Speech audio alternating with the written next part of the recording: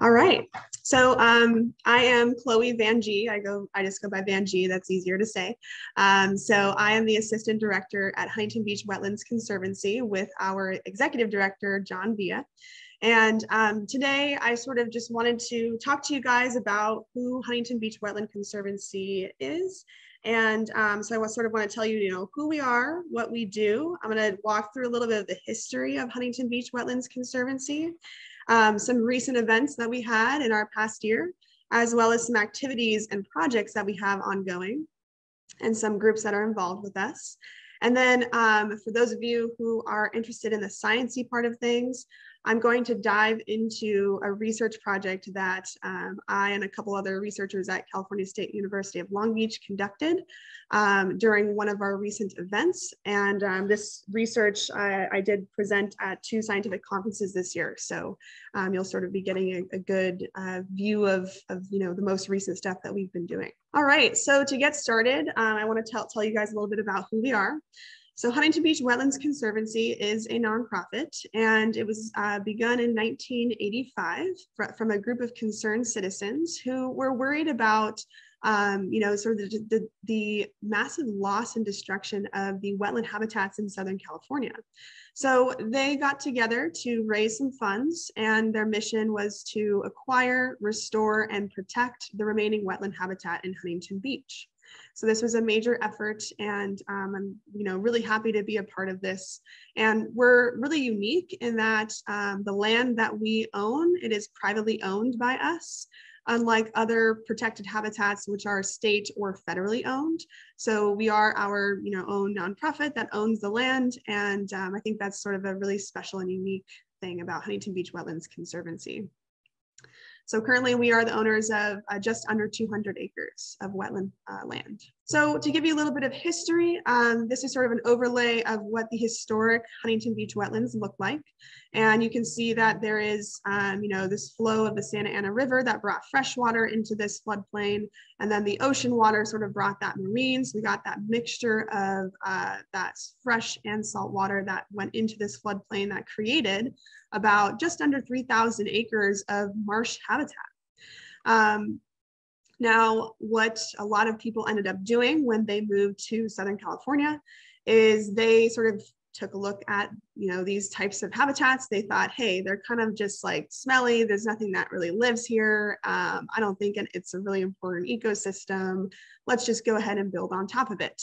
And so that's sort of what has led to the overall destruction of wetland habitat in Southern California. Specifically, that's been about 80% or over 80% of wetland habitat has been lost or highly altered in Southern California alone. So now you can see sort of that drastic reduction of what is now the current wetland habitat that is left in Huntington Beach. At least at Huntington Beach Wetlands Conservancy that you see there circled in blue. So we went from having just under 3,000 acres of marsh habitat to having just under 200 acres of marsh habitat.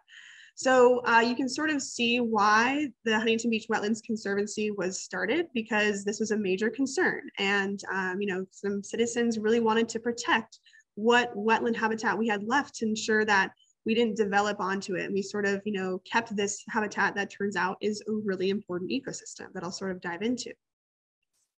So a little bit of more history on how the Huntington Beach wetlands habitat was sort of altered in a way. So I told you that the current or the historical wetland habitat was sort of this mixture of that Santa Ana River plus the ocean water that came into this floodplain.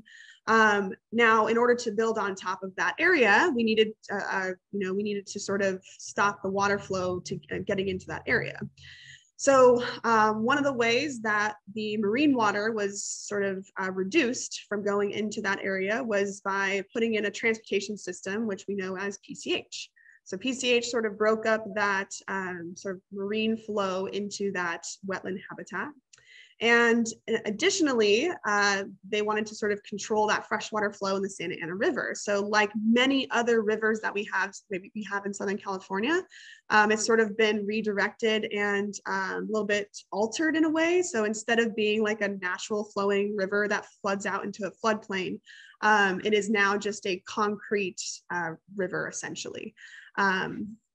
So And that's what you see a lot of in Southern California, unfortunately. And so that also reduced the freshwater flow that went into that floodplain as well. So by this time, you've sort of reduced the marine water that's going into the wetland habitat, and you've taken away the freshwater that goes into that habitat. So historically, you know, we started to lose those Huntington Beach wetlands, right? And that meant that the land could dry up and you could start to build and develop onto that land. Now, some of that land, you know, we were able to, at least the Huntington Beach Wetlands Conservancy was able to save instead of build on top of. But in order to save that land, what needed to happen was we needed to sort of restore that hydrologic flow to the habitat. And so that's sort of, you know, the first step of getting this habitat to be restored to, you know, a more functional wetland habitat. It's not what it used to be, but it's at least a functional wetland habitat. You can also see that historically in Huntington Beach, there was a major source of oil here, which was, you know, a huge demand for that.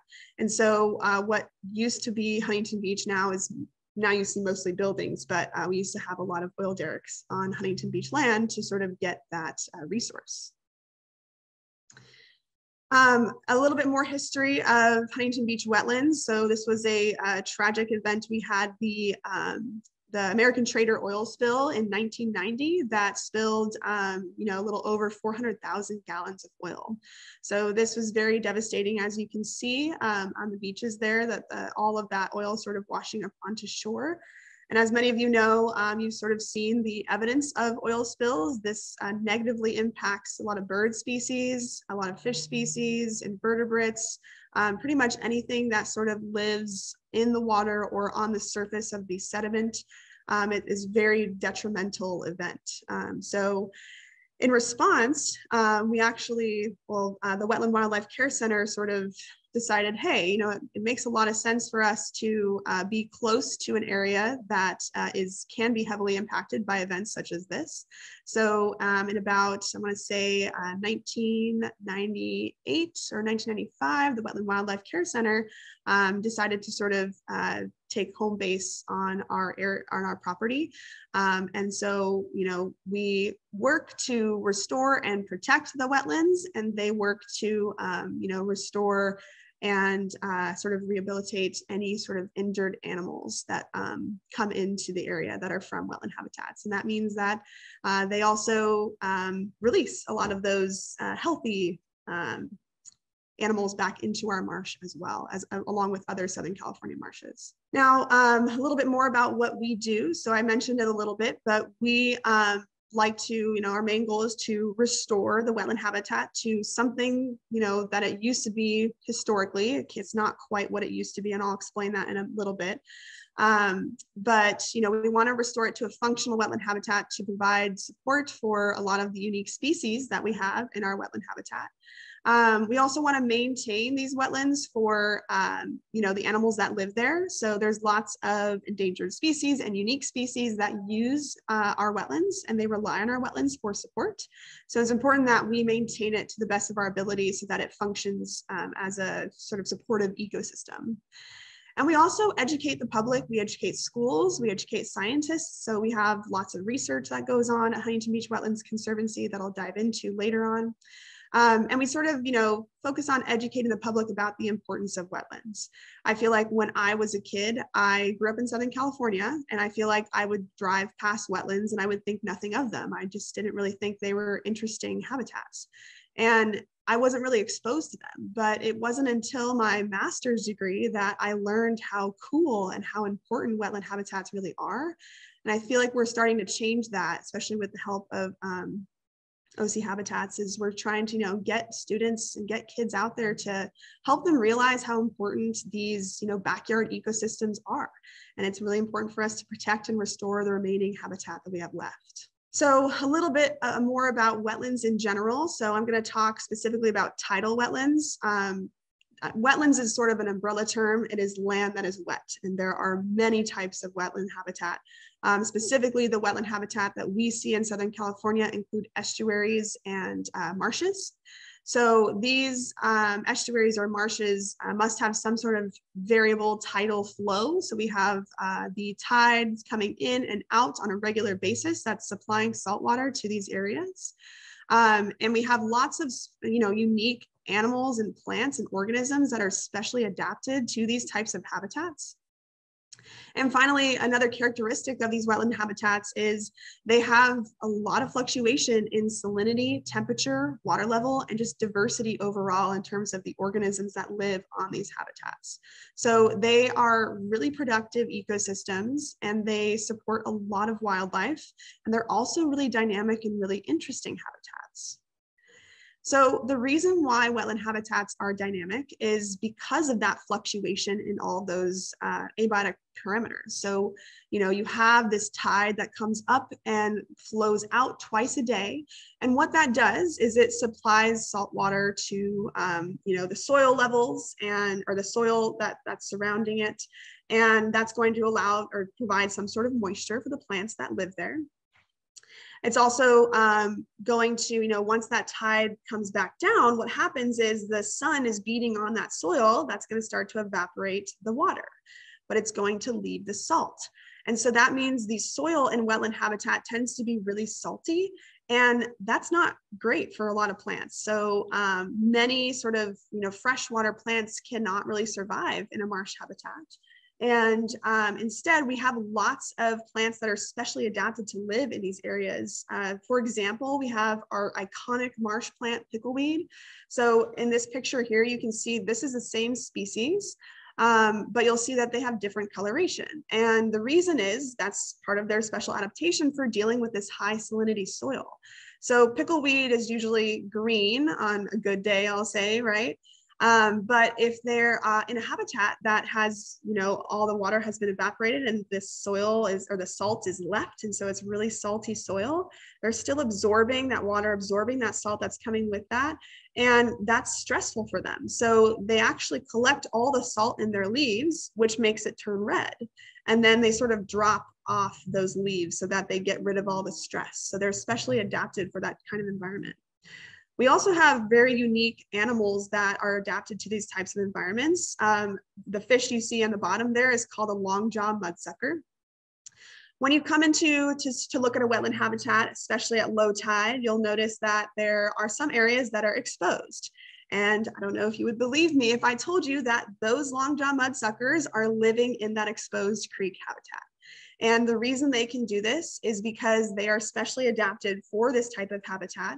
They have what's called a buccal cavity in their mouth that allows for them to actually just gulp air. And they have like capillaries in their mouth that allows them, it's almost like it acts like a lung. So it allows them to get gas exchange and get oxygen from the air as opposed to from the water like normal fish would.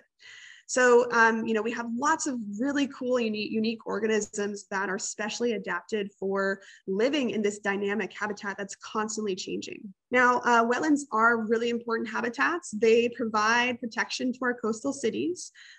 We have lots of high energy surrounding our coastal cities, like the ocean, like the storms, especially the storms we've seen, this past winter.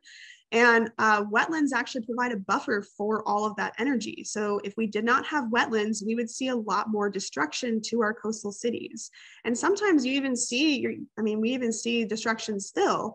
And part of that is because we have reduced this, so many of these buffer zones, and we've built houses on top of those buffer zones. So they're right in the way of where, we're supposed to get this absorption of energy. Wetlands are also really good at filtering water, so that's really important. They also sequester carbon, so that helps to sort of fight some, stressors of climate change. They provide a diverse and productive ecosystem, like I talked about. There's lots of special and unique animals that you only really see in a wetland habitat. Specifically, they provide nursery for commercially and recreationally important fish species. So if you like fish tacos, you need to save wetlands because that's where the California halibut like to have their babies. It's a safe place for them to have their babies. And there's, it's not really a large habitat, not really deep. So we can't really get too many large predators in there. So a lot of times these baby fish are very safe, and it's a very productive ecosystem. So there's lots of resources for them to grow big and strong before they head out into the big bad world. And finally, we have, as I've mentioned, it's habitat for a variety of unique and endangered species that I'll sort of dive into a little bit to show you the types of animals we have on our habitat. So I'm going to sort of now transition into some recent events that we have seen in the past year at Huntington Beach Wetlands Conservancy.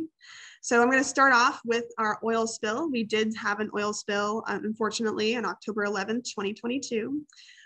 We were one of the only marshes that were heavily impacted from this oil spill. Specifically, our Talbert Marsh was impacted.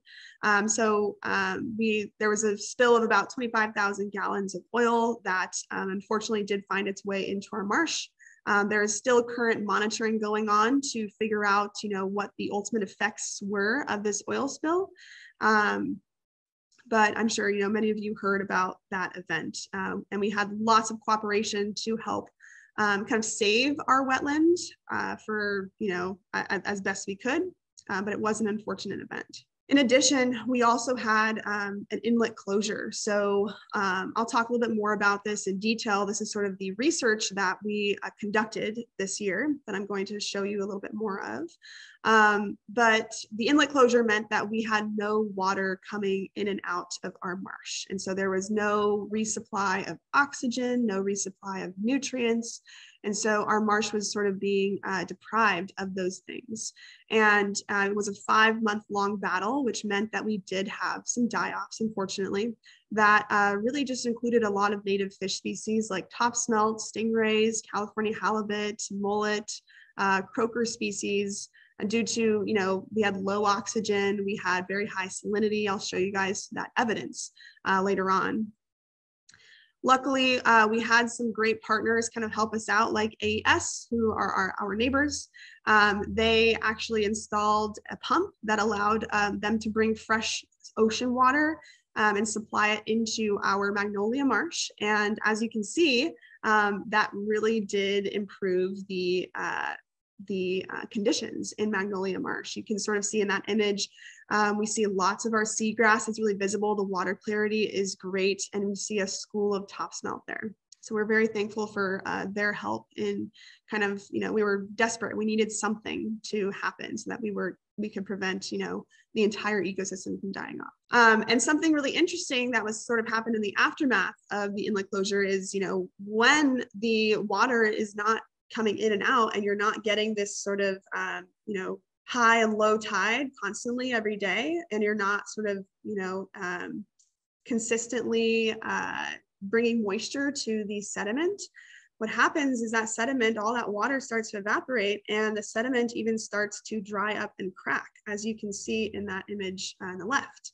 And what that meant is these cracks sort of exposed this collected oil that was deep in the soil, and that started to seep out. So once we actually got our inlet open, we did see a lot of oil, which I believe was probably a mixture of like natural oil and some,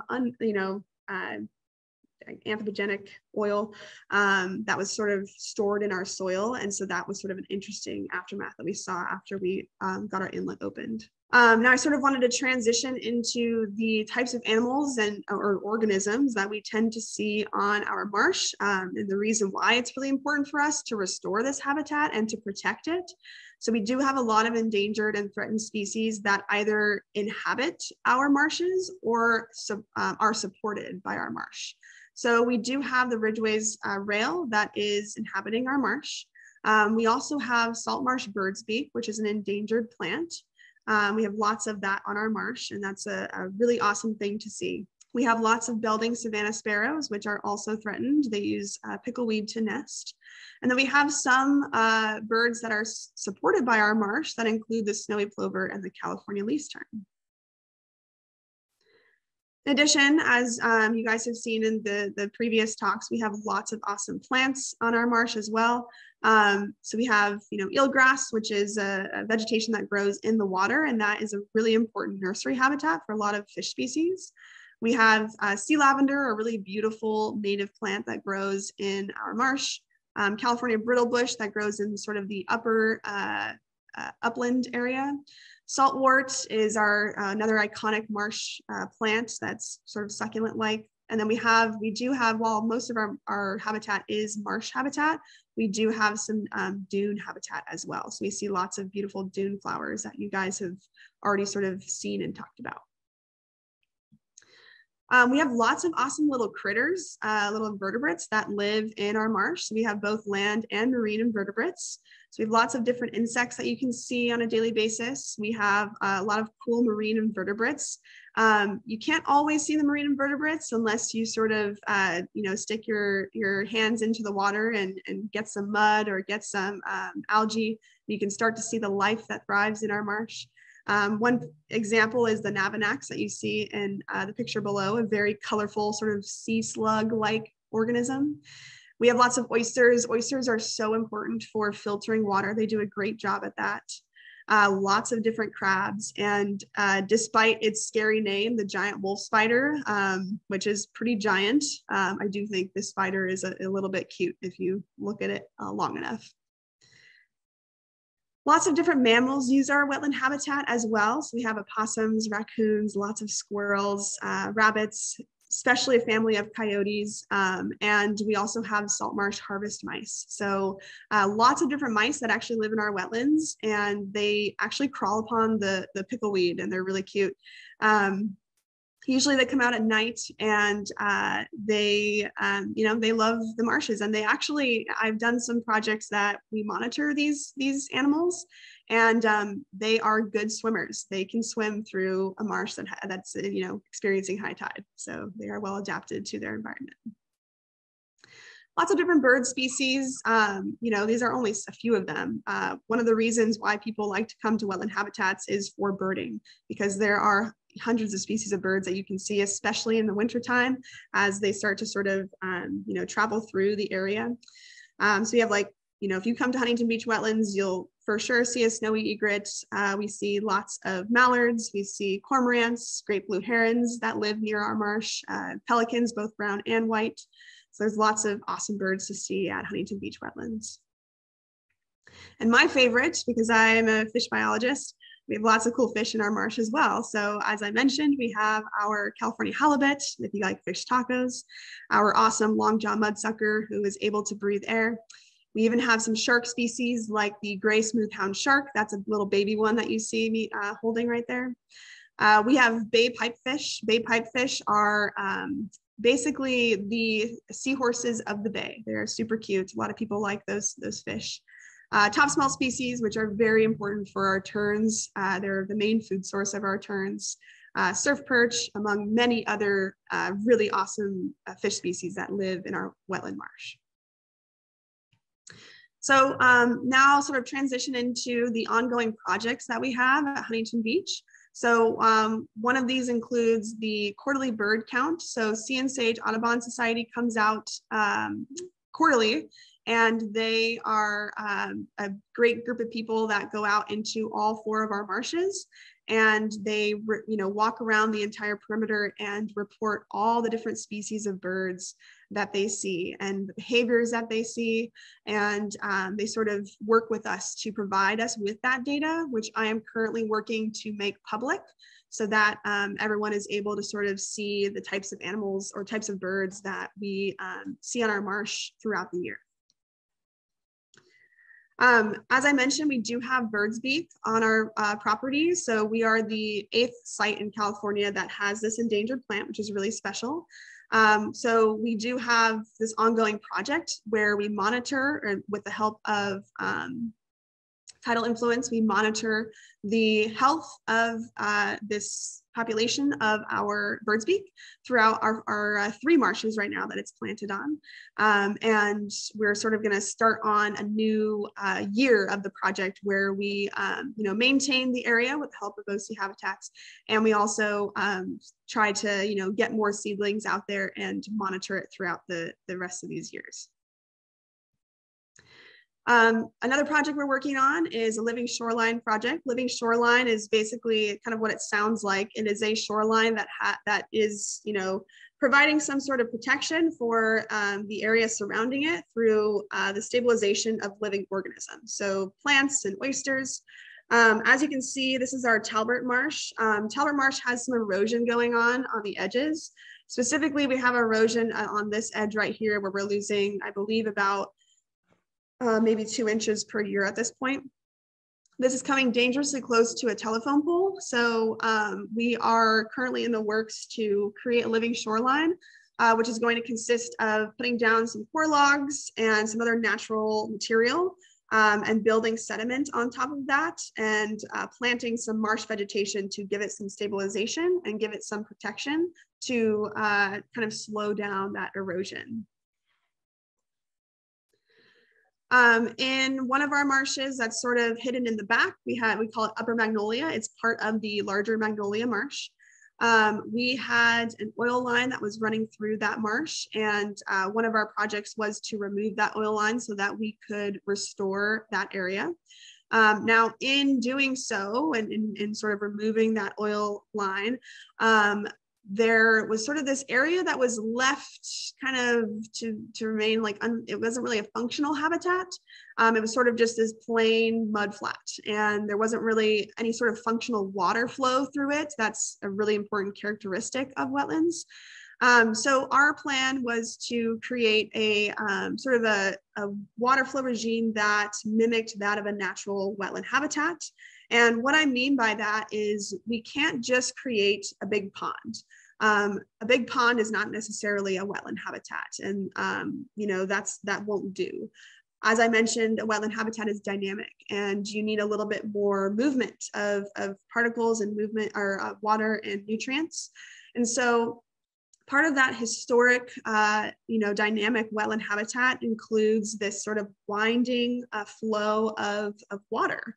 And so with the help of a lot of our volunteers and OC Habitats, we were able to construct this sort of winding creek-like structure to allow for better water flow in the back and to start to supply that those nutrients and oxygen to these areas in a way that a functional marsh would. So that's sort of, we finished that, I want to say in the fall, sometime in the fall.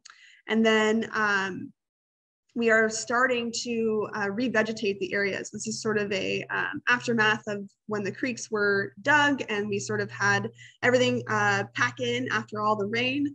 And we are currently working with a lot of groups that include some Girl Scout troops and some volunteers to help revegetate the area. So right now we have an ongoing monitoring project. So we planted different types of treatments with spiny rush. Spiny rush is a really important plant that is providing really important habitat for the Ridgway's rail, which is an endangered bird species. So we are currently running some sort of kind of in-field experiment to see what conditions spiny rush grows best in so that we can sort of create that habitat for that Ridgway's rail. And we have 3 treatments. So we have spiny rush by itself, spiny rush with other spiny rush plants, and then spiny rush with a diversity of other types of native marsh plants. So that research is ongoing, but the plan is for the next few months here is to really start to revegetate this area and get more plants on those islands and all throughout those creeks. Now, we also have a lot of groups that help us out with this type of work. So we've done many Eagle Scout projects. I believe we've done 6 Eagle Scout projects up to this point. We are on our 7th. And these Eagle Scout projects vary from providing some sort of educational support for our education center, providing construction for research that can be conducted on our property, providing a dune pathway so that people who want to visit our wetlands can have a safe and sort of functional path for them to walk and hike along to view all the wildlife in our wetlands. And we also have some high school students who are conducting research on our property. So if you come by our marsh, you can see that this experiment is ongoing.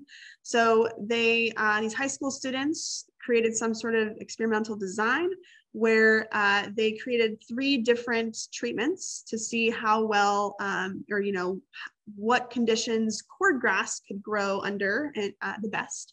And the reason that cordgrass is important is because that's another plant species that is really important for the Ridgway's rail. In addition, all throughout Southern California, cordgrass is really not doing too well. And I think there's a combination of factors that include sea level rise, as well as some sedimentation patterns. And, it's really important that, we figure out how to best support the cordgrass so that we can start to apply some of those things to our marsh to better support the cordgrass and thus better support the Ridgway's rail.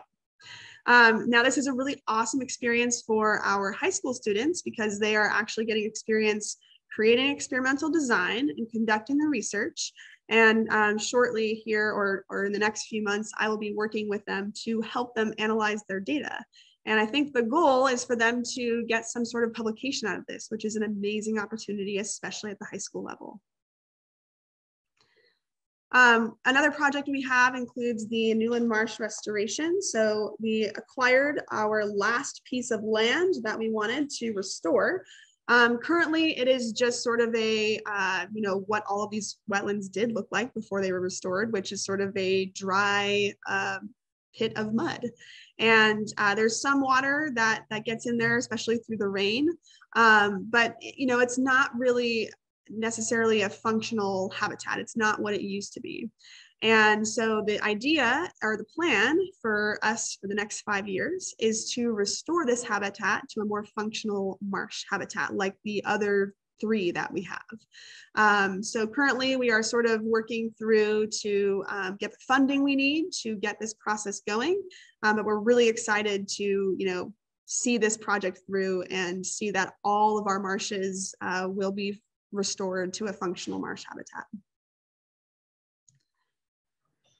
We also have some other high school students that are coming out to conduct research. In fact, that's what I did earlier this morning. So we partner with ICRE which basically goes out to a bunch of high schools in Orange County. And in these like AP environmental classes or higher division biology classes, these students get the opportunity to go out into their backyard ecosystems, and they are able to conduct their own research. So they figure out what kind of question they want to ask, and we provide them with the resources they need to answer those questions. So right now we have Huntington Beach High School that is coming out on a monthly basis to monitor water quality, to monitor the spiny rush treatments, to look at fowling communities, to look at bird communities and pollinators, because these are all important elements that need to be monitored in wetland habitats. And we are getting, help from high school students to do this. And towards the end of the year, once they collect all their data, they will actually have the opportunity to present at a big event. So all of them will create a poster, and they all come together with all the other Orange County high schools, and they all present their research to each other. And it's an awesome experience. It's honestly something I wish I had the opportunity to do as a high school student.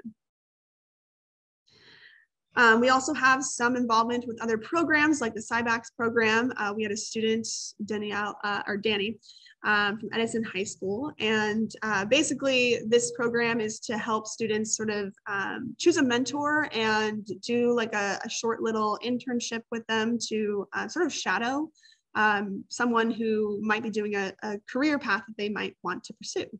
So Danny is really interested in marine biology. So she reached out to us, and we were able to sort of bring her out and show her how to conduct research on a marsh habitat. I mean, there are so many different elements to investigate in our marsh habitat. So we did some fishing. We showed her how to monitor plant restoration. She also came out and did a lot of volunteering for us to help us sort of remove invasive species. And next, the next step of being a marine biologist and being a scientist is data analysis. So the next steps are to sort of take all the data that she collected and start to analyze it and understand patterns in Huntington Beach wetlands. And we also have a lot of involvement, and most of the projects that we do at Huntington Beach Wetlands Conservancy would not be possible without the help of our volunteers. So our volunteers do lots of activities that include removal of invasive species. So what you see here is hundreds and hundreds and hundreds of pounds of Russian thistle or tumbleweed. So throughout our drought years, Russian thistle just boomed. They loved it, and they grew all throughout our dunes. And so they were really taking over that habitat for the native species. So we, got a lot of different volunteers to help out with this effort to start to remove all of those invasive species. It was completely cleared in Magnolia Marsh, and it is probably most of the way cleared in Brookhurst. We're still working through that, but it is an awesome effort. We also have lots of trash removal, which is a constant process, unfortunately, due to runoff that we get from rain and any sort of trash that finds its way into the ocean. It eventually finds its way back into the marsh because that tide will bring in the water and it will bring in the trash, and that trash will get stuck on the vegetation, and then it will remain there, which in some ways is good because it keeps the trash out of the ocean, but it means that all that trash is ending up in the marsh. So it's a really important effort that our volunteers help us keep our marsh clean. Lots of marsh restoration occurs, any sort of nursery maintenance. You guys saw an image earlier of actually, I think I have an image here. So here's our image of OC Habitats helping us out with lots of different projects. So we have a removal of those invasive species like ice plant. The picture you see in the bottom there are lots of our volunteers and OC Habitats helping to construct those channels. So those channels that I showed you earlier, this is sort of like in the works, and it looks amazing now. So very awesome for all of that help. And most recently, we worked on, our next step of that project is to revegetate the area. So in our last volunteer event, OC Habitats helped us get a lot of plant plugs, native plant plugs, so that we could take those plants and transplant them into Upper Magnolia Marsh to start restoring that habitat. Now, if you guys would like to get involved, we are always open the third Saturday of the month for Community Service Day from 9 a.m. to 12 p.m. There's a couple ways you can find us. You can find us through the OC Habitats website to sign up. You can also find us through Just Serve. You can sign up for the events there. And you can also go to our website that sort of has all the information there as well. So this happens, as I said, on the third Saturday of the month. And we also have lots of other opportunities to come out and volunteer as well. We're pretty much here almost every Saturday and pretty much, 6 days a week. So there's lots of opportunity to volunteer and help out, help restore our marsh habitat. So maybe with that, that's sort of my first part of my talk, which is talking about Huntington Beach Wetlands Conservancy. Before I get into the research that we conducted this year, I can take a pause if anybody has any questions before I dive into the research. Chloe, you mentioned on the oil spill, I think your slide said it was the oil spill of 2022, and I hate to correct, but I think it was 2021. Oh, no, yeah, you're correct. Yes, yeah. It Awesome. was 2021. And then I did put in the chat, you talked about sea lavender, and we do like sea lavender. However, we don't want Algerian sea lavender, which is an invasive. So I put that in the chat, and I also misspelled it. I apologize. I said seal instead of sea. But that is a project that I don't know that we're doing a lot of it at Huntington Beach right now, but we are definitely doing it in other wetlands. And obviously, if you start to see a larger population of it at Huntington Beach, we would want to remove the Algerian because it can take over. Yes. Anybody else have any questions for Chloe before she moves on to the next section? Oh, I might have missed this earlier, but you mentioned about the Living Shorelines project. Do you know when that's going to start? That's a great question. We've sort of been held up with the Upper Magnolia project, as well as some Newland things that are going on. But I think that the idea is for once the next fall comes around, we will start to be, getting that project going, because we do have to be mindful of the nesting season. So it's really hard for us to sort of get into the marsh and during restoration when we have to be, careful of all the other birds that are nesting in the area. Nice, thank you. Awesome. It looks like we don't have any more questions, or anyone else? All right, I think we can move forward, Chloe. Okay, cool. Transition to my next one here. Okay. So as I mentioned, for the second part of my talk, I'm going to talk about research that we conducted this past year. So I'm going to tell you a little story about what happened in our wetland habitat when hydrological issues met environmental policy limitations. So this is sort of coming back to our 5-month-long inlet closure that I'm going to dive into. So again, just to sort of, review, our Huntington Beach wetlands, we know that over 80% of wetland habitat has been lost in Southern California. We know that there's been massive reduction of that, or we can see that massive reduction in Huntington Beach alone, as we can see that, this was our historic Huntington Beach wetland habitat. So it's really important for us to, restore these habitats and protect them, at least what's remaining left of them. As we talked about, they do provide a lot of ecosystem services that we mentioned, like water filtration, habitat for lots of important species, all sort of review here. And I mentioned, like, we have a lot of endangered and threatened species that are either living on our habitat or are supported by our habitat. So it's essential that, we protect our habitat so that these species can also be protected, and they can, thrive in these habitats. So we have our Ridgway's rail, building savanna sparrow, and salt marsh birdsbeak that actually lives on our marsh and relies on these sources there. So here's sort of a zoomed in image of our marsh. So I'm going to start with our story time here. So here we can see our current restored marshes. That includes Talbert Marsh, Brookhurst, and Magnolia. So they were restored in that order. Talbert was our first marsh that was restored, followed by Brookhurst, then Magnolia. And you can sort of see the Santa Ana River that's kind of blocked off over here. So we no longer get any sort of freshwater input from that. All freshwater input is coming from the rain, which we did get a lot of this year, and that's awesome. But this marsh is mainly a saltwater marsh. As you can see, our inlet is coming from the ocean here that is providing any sort of tidal flow and flushing in our marsh here. Now, the problem with this inlet is it does periodically close. And it periodically closes because the ocean swell will sometimes bring in sand in a certain way, and that sand will start to pile up and it creates a barrier.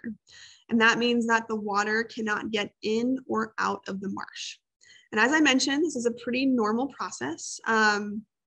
We've seen it happen pretty much on an annual basis, but with a lot of things that are starting to change, we are starting to see this process happen a lot more frequently. And just this past year on April 12th, the inlet actually closed up abruptly and unexpectedly. So we, did what our normal protocol is. So we reached out to Coastal Commission and we told them, hey, we need to clear our inlet so that we can get fresh water flow into our marsh. And what happens after that is after we get clearance, then OC Public Works will go in there and they will use heavy equipment to actually clear all the sand so that we can get water flowing through our marsh again. Now, the problem is that we ran into some limitations. So I think it took about maybe 3 weeks for Coastal Commission to get back to us. And by that time, limitations, some sort of biological limitations had begun. What I mean by that is the California least terns had started to nest, as well as the snowy plovers, and we were right in the peak season of grunion spawning.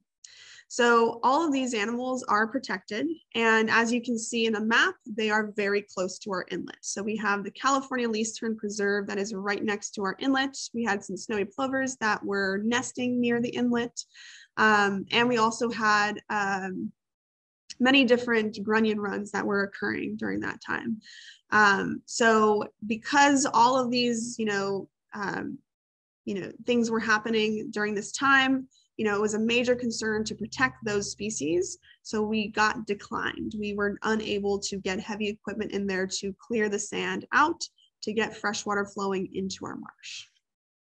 So thus began our 5-month-long battle to get the inlet opened, which meant that, conditions began to change throughout that 5-month inlet closure.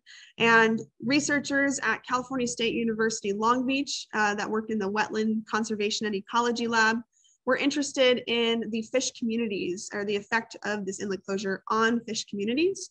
So in yellow here, you can see all of the locations that we basically monitored fish communities. And the way we monitor fish communities is through going out and we pull what's called a seine net. So a seine net is one big net that is about 60 feet long and about 5 feet tall, that has a lead line and a float line. And we basically just have a person on the shore that is their anchor, and one person that goes out into the water, and we sort of just scoop all the fish into a net. And we count the fish species, we measure the fish, or the first 15 of each fish species that we get, and we record any sort of invertebrates that we catch as well. So that's sort of, the start of our monitoring. We went out for once a month for 3 months consecutively. And we also had some, monitoring of abiotic parameters that included salinity, temperature, and dissolved oxygen. We know that our marsh habitat is a dynamic habitat. These things naturally fluctuate, but the organisms that live in the habitat are also dependent upon the condition of these parameters.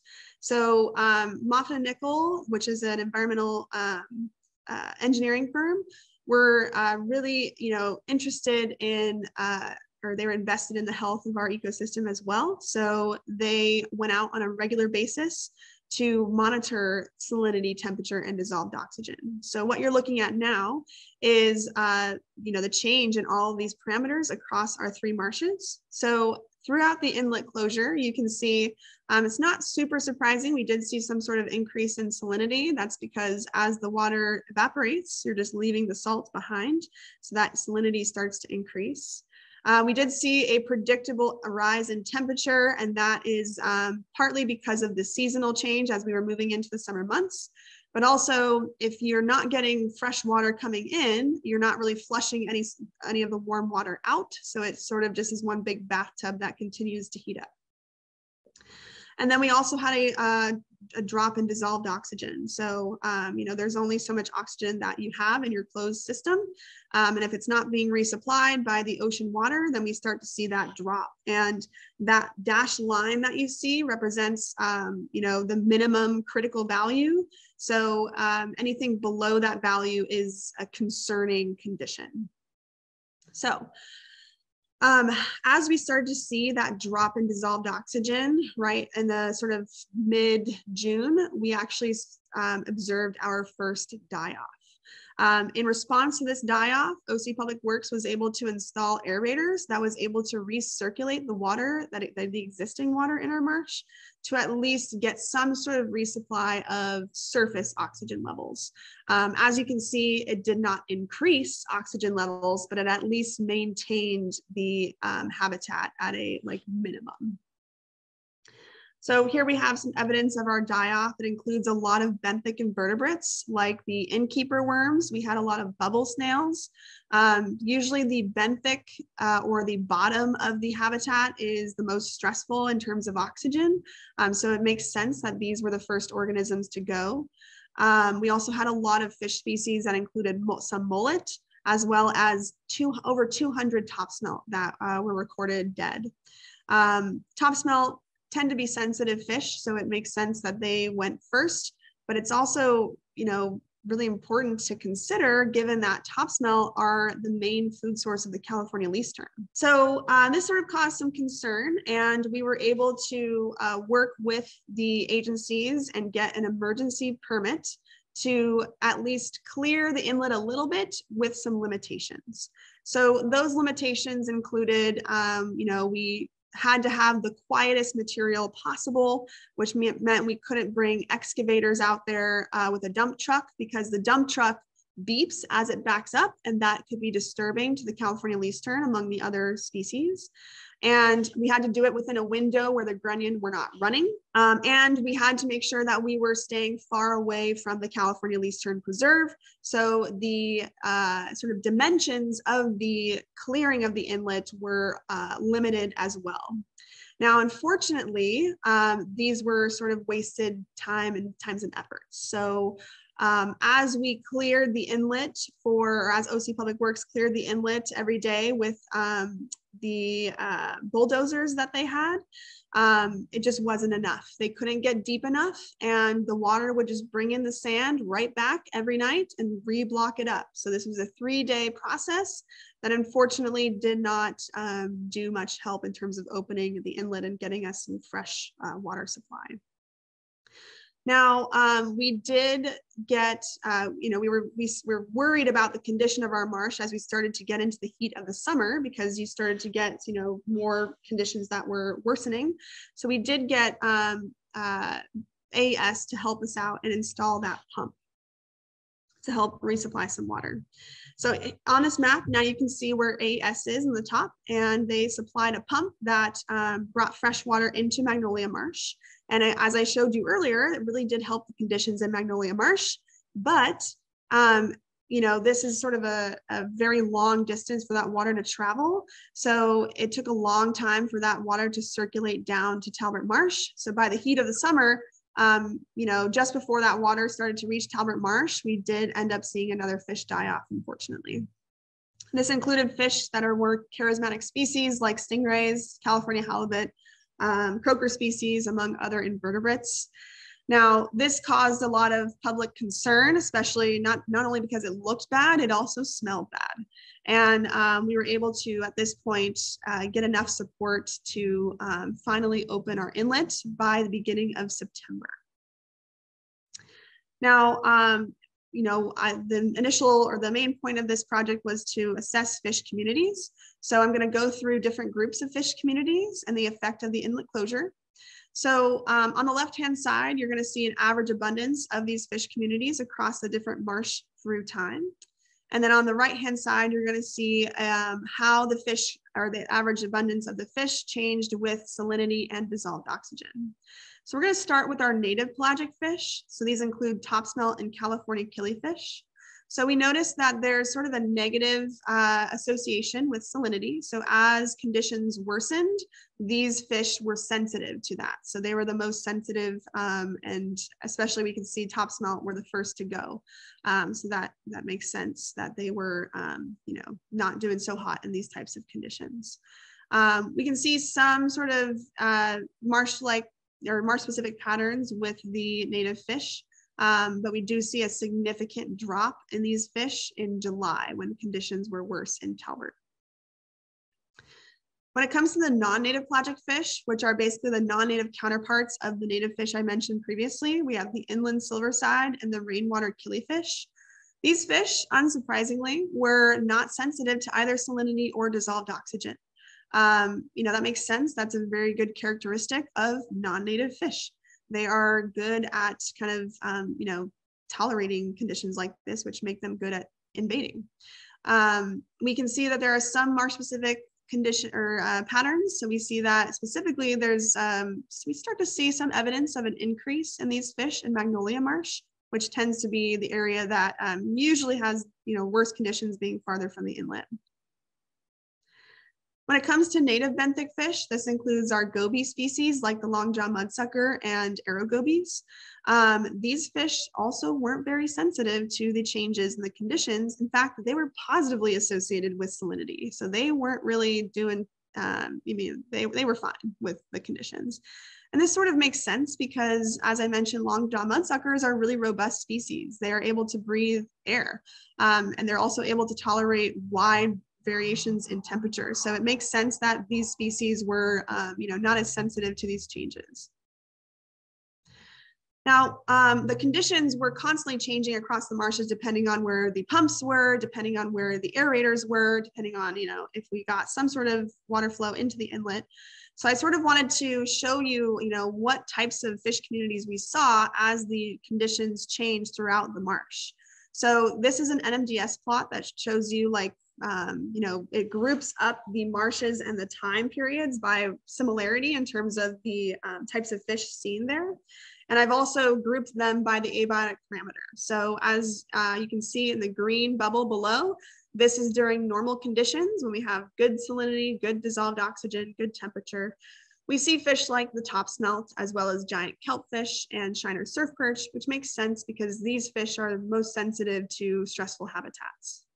As we start to move into more stressful habitats that include either high salinity or low oxygen, we start to see some California killifish and rainwater killifish. Generally, these are pretty robust species, and rainwater killifish being the invasive one makes sense.